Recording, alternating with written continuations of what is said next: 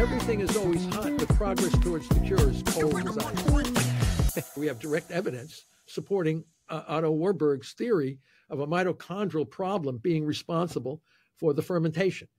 This went over like a lead balloon in the cancer field. So their idea was cancer was a genetic disease.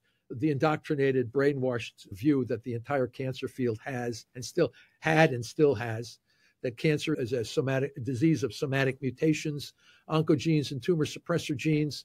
And, oncogenes, HIF1 alpha, MYC, and all these things, they're the ones that make the tumor want.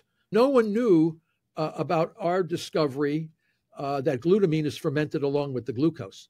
And this today is still not known or accepted by the majority of people that work in cancer metabolism. They all know glutamine is a major fuel for cancer, but they think it's respired, not fermented.